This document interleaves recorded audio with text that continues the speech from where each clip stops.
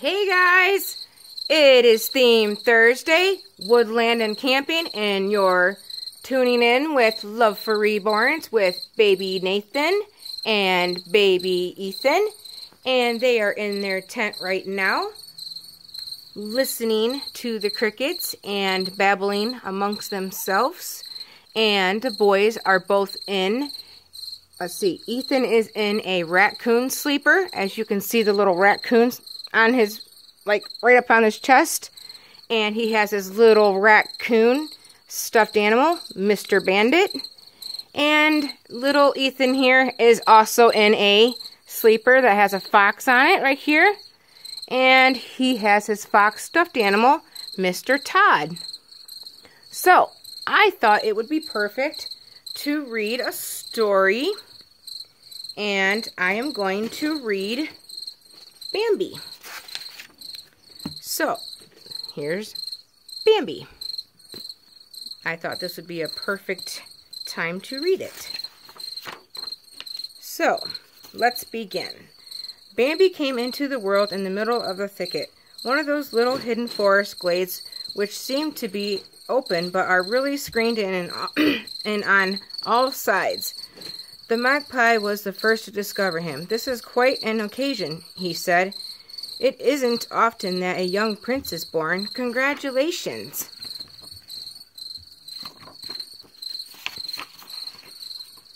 Bambi's mother looked up. "Thank you," she said quietly.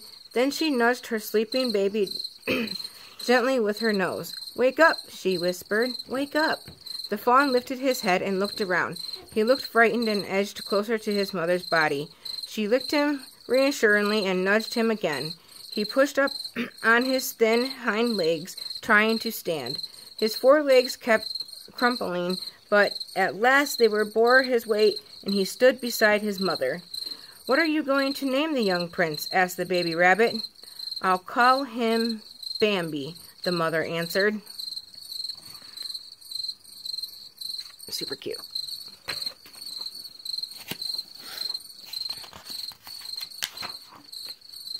"Bambi," repeated the rabbit. "That's a good name. My name's Thumper." And he hopped away with his mother and sisters. The little fawn sank down and nestled close to his mother. She licked his spotted red coat softly. The birds and animals slipped away through the forest, leaving the thicket in peace and quiet. The forest was beautiful in the summer. The trees stood still under the blue sky, and out of the earth came troops of flowers unfolding their red, white, and yellow stars. Bambi liked to follow his mother down the forest paths, so narrow that the thick leafy bushes stroked his flanks and as he passed. Sometimes a branch tripped him, or a bush tangled about his legs, but always his mother walked easily and surely.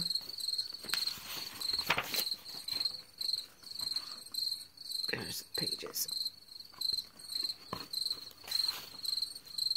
There were friends all around the forest paths, the opossums hanging by their long tails from the branches of a tree. They said, "Hello, Prince Bambi." As Bambi and his mother reached a little clearing in the forest, they met Thumper and his family. "Come on, Bambi," said Thumper, "let's play." And Bambi began to run on his stiff, spindly legs. Then he saw a family of birds on a low branch as he stared at them. "These are birds, Bambi," Thumper said. "Birds?" said Bambi slowly. It was his first word. When he saw a butterfly fluttering across the path, he cried, "Bird, bird, bird, bird!" "No, Bambi," said Thumper, "that's not a bird. It's a butterfly." Then Bambi saw a clump of yellow flowers, and he bounded toward them. "Butterfly!" he cried. "No, Bambi," said Thumper, "that's a flower." Suddenly he drew back. Out from the bed of flowers came a small black head with two gleaming eyes. "Flower," he said. "That's not a flower. That's a skunk." "Flower," said Bambi again. "The young prince can call me a flower if he wants to," said the skunk. "I don't mind. In fact, I like it." Bambi had made another friend. One morning, Bambi and his mother walked down a path where the fawn had never been. A few steps more and they would be in a meadow. "Wait here until I call you," she said. The meadow is not always safe. She listened in all directions and called, "Come." Bambi bounded out. "The meadow!" he said, and he leaped into the air 3 or 4 or 5 more times. "Catch me," his mother cried. As she bounded ahead, Bambi started after her. He felt as if he were flying without any effort. As he stood from beneath, he saw standing a small fawn. "Hello," she said, moving near to him. Bambi was shy, of course, but bounded to where he saw his friend Flower the skunk playing. He pretended he did not see the new little fawn. "Don't be afraid, Bambi," his mother said. "This is little Feline. Her mother is your aunt." Soon Bambi and Feline were racing around the meadow.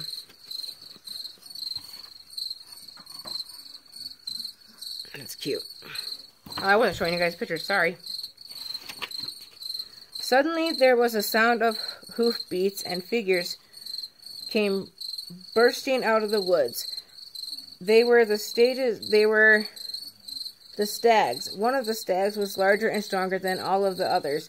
This was the great prince of the forest, very brave and wise. The great stag uttered a dreadful word, "Man!" Instantly, birds and animals rushed toward the woods.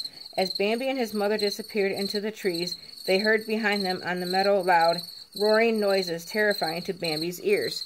Later, as Bambi and his mother lay safely in their thicket, his mother explained, "Man, Bambi, is what man in the meadows.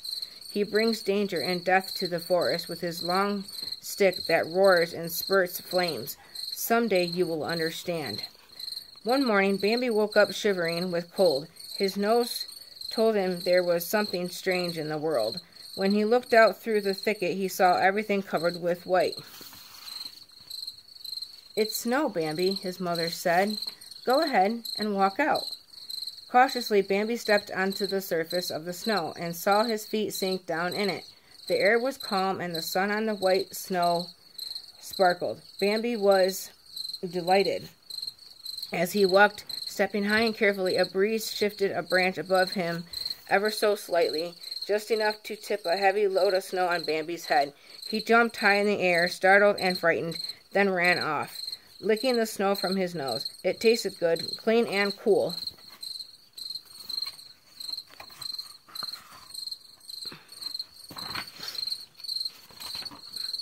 Thumper was playing on the ice-covered pond, and Bambi trotted gingerly down the slope and out onto the smooth ice, too. His front legs shot forward, his rear legs slipped back, and down he crashed. He looked up to see Thumper laughing at him. He finally lurched to his feet and skidded across the ice dizzily, landing headfirst in a snowbank on the shore.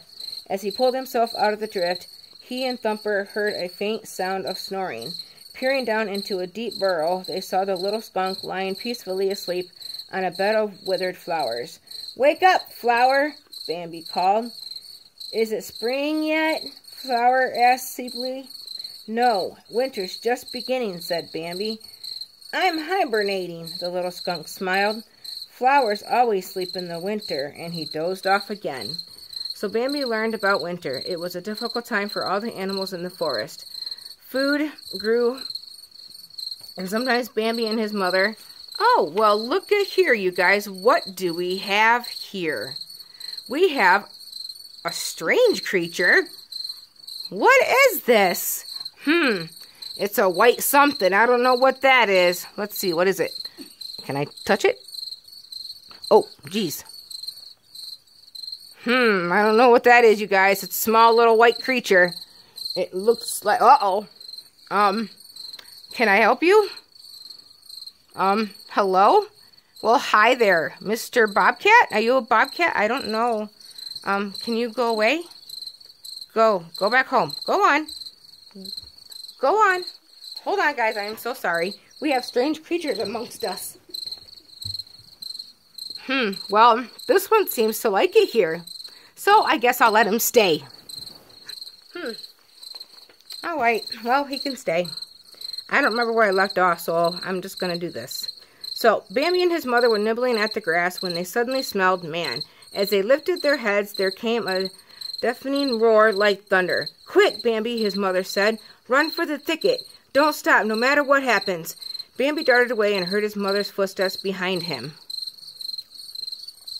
Then came another roar from man's guns. Bambi dashed among the trees in terrified speed, but when he came at last to the thicket, his mother was not in sight. He sniffed the air for her smell, listened for her hoofbeats. There was nothing. Wow, these animals around here are creeping me out. Whew. I don't know, man. That one's trying to play with the light over there. I don't know what he's doing, but it's kind of cute. So, Bambi raced out into the forest, calling wildly from his mother. Slightly, the old stag appeared beside him. "Your mother can't be with you anymore," the stag said. "You must learn to walk alone." In silence, Bambi followed the great stag off through the snow-filled forest. Soon it was spring. Everything was turning green, and the leaves looked fresh and smiling. Suddenly, Bambi looked up and saw another deer.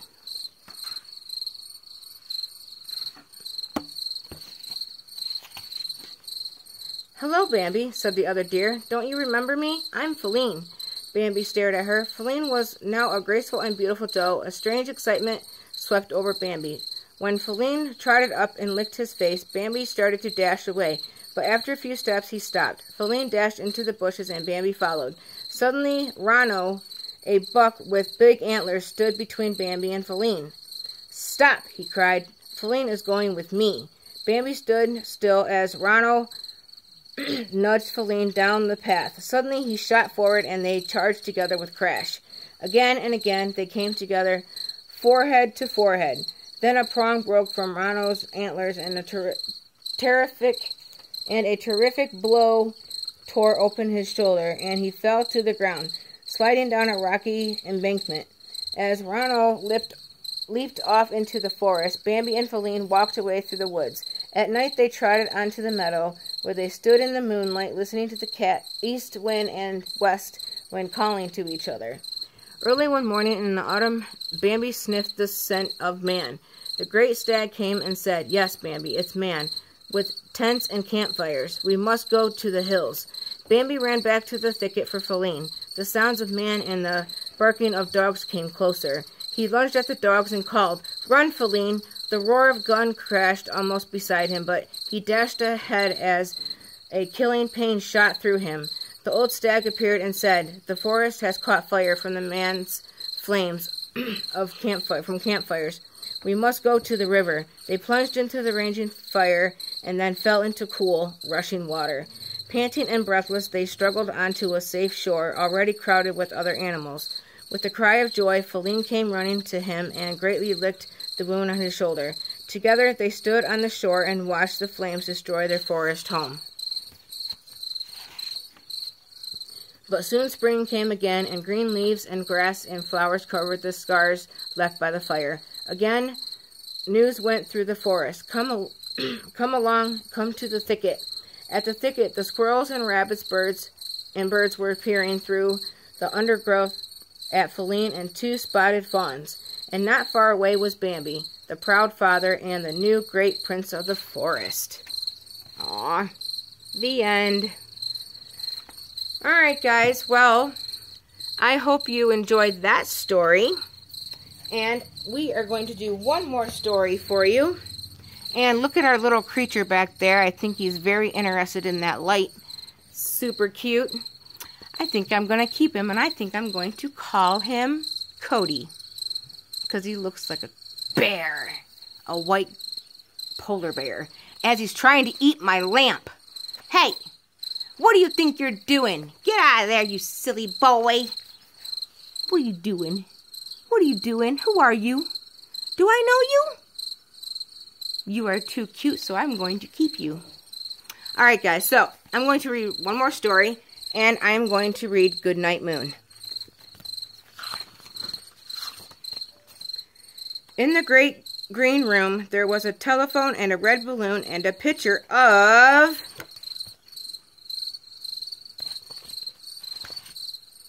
the cow jumping over the moon, and there were 3 little bears sitting on chairs.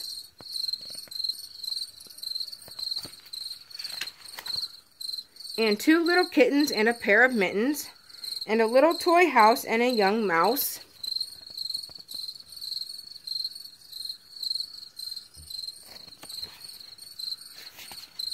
And a comb and a brush and a bowl full of mush, and a quiet old lady who was whispering, "Hush."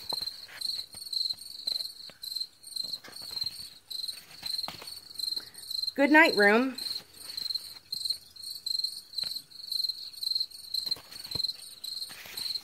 Good night, moon. Good night, cow jumping over the moon.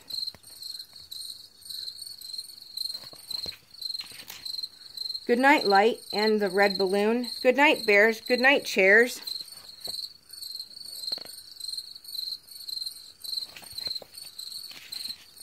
Good night, kittens, and good night, mittens.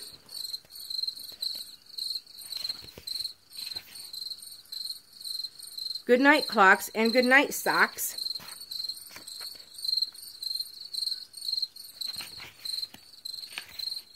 Good night, little house, and good night, mouse.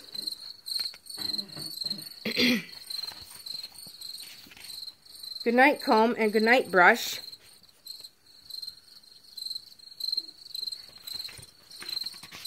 Good night, nobody. Good night, mush.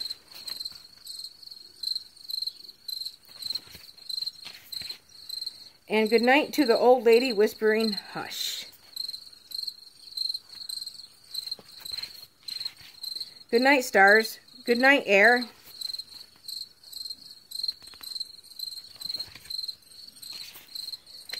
Good night, noises everywhere.